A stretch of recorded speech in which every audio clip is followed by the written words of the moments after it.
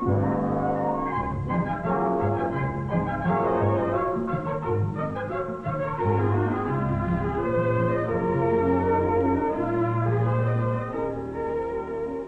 Lieutenant Williams, a police officer attached to the Juvenile Division. I'm on my way to Monroe Junior High School to talk to a group of young people. That looks innocent enough, doesn't it? Lots of young people hitchhike. Seems like a good way to get from one place to another. But sometimes there are dangers involved that never meet the eye. Let's take the case of Jimmy Barnes. Jimmy played baseball all afternoon, and he didn't feel like walking home, so he decided to thumb a ride.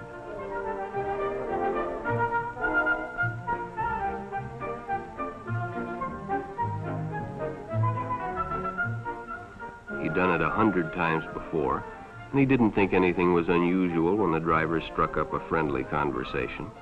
In fact, he seemed like a real nice guy. He asked Jimmy if he played baseball in the park often. Jimmy told him they practiced 3 times a week and played a rival group on Friday afternoon. The stranger was a good listener, too, and it only seemed minutes before they pulled up in front of Jimmy's house.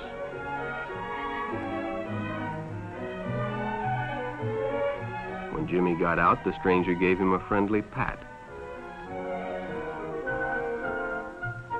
Then he told him he'd see him again, as he always drove by the park on his way home.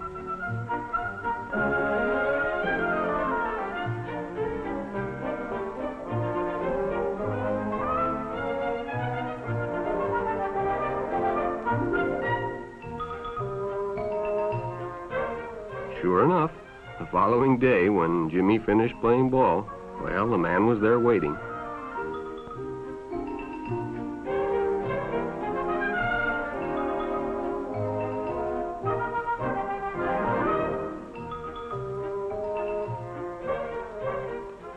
They stopped at a drive-in, and the stranger treated him to a Coke.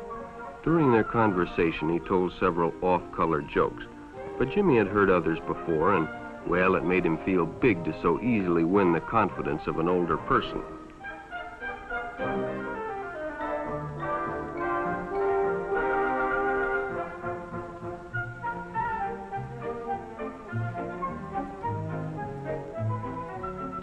The following Saturday, they went fishing together.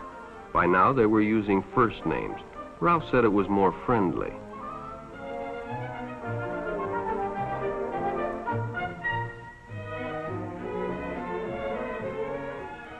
Jimmy hadn't enjoyed himself so much in a long time. Then during lunch, Ralph showed him some pornographic pictures. Jimmy knew he shouldn't be interested, but, well, he was curious.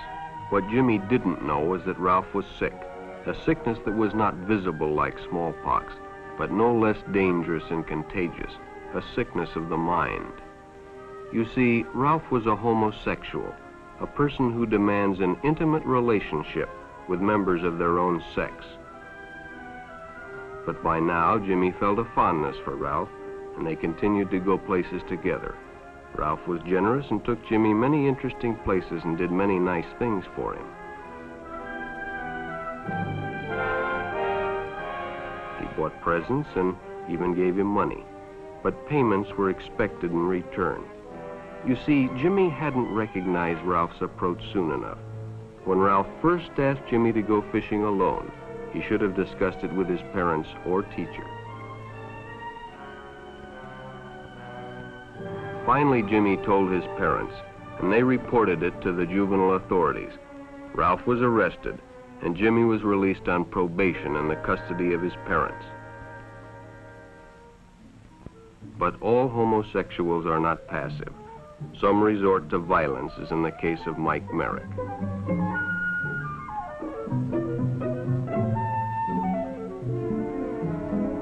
In the heat of competition, no one noticed the man who sat and watched. And when the game broke up and the others left, Mike decided to stay and practice a little longer.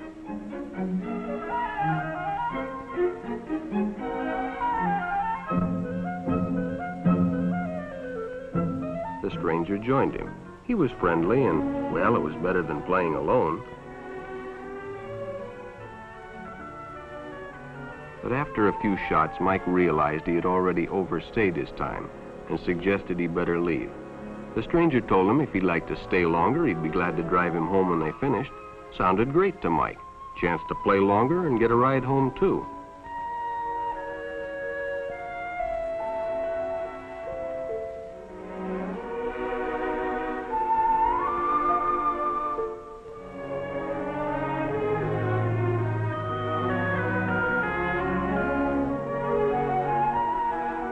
When they finished, the stranger told him he'd make a fine player someday if he got lots of practice.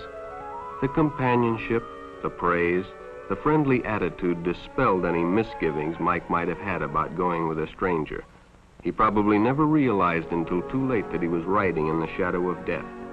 But sometime that evening, Mike Merrick traded his life for a newspaper headline.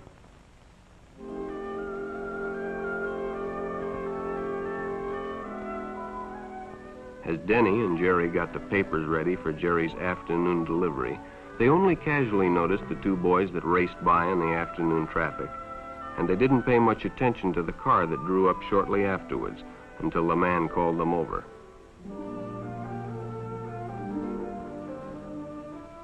Had two boys been by on bicycles? The boys nodded they had. Could they recognize them if they saw them again? Well, Denny guessed he could. Then hop in, the man said. Those are stolen bikes. Without giving it another thought, Denny got in and the car sped away. Jerry watched. He'd been told many times, if a friend got in a car with a stranger, to write down the license number. It didn't seem to apply, but, well, fortunately, he marked it down.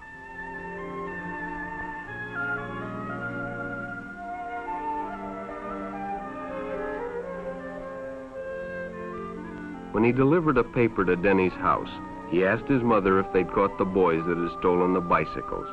Denny hadn't returned, so he told her the story and gave her the paper with the license number.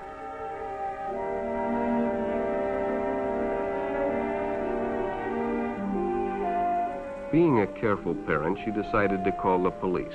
Jerry supplied the necessary information, and the stranger's car was quickly spotted.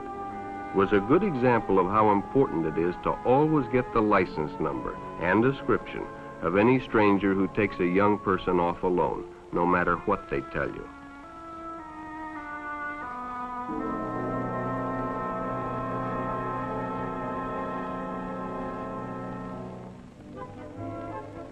Public restrooms can often be a hangout for the homosexual.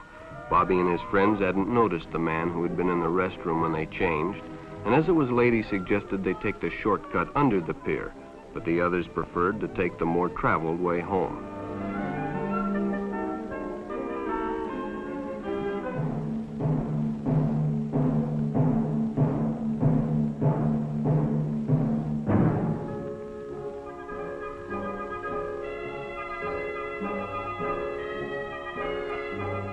When Bobby recognized the stranger as the man in the restroom, the shortcut under the pier didn't seem like a good idea at all.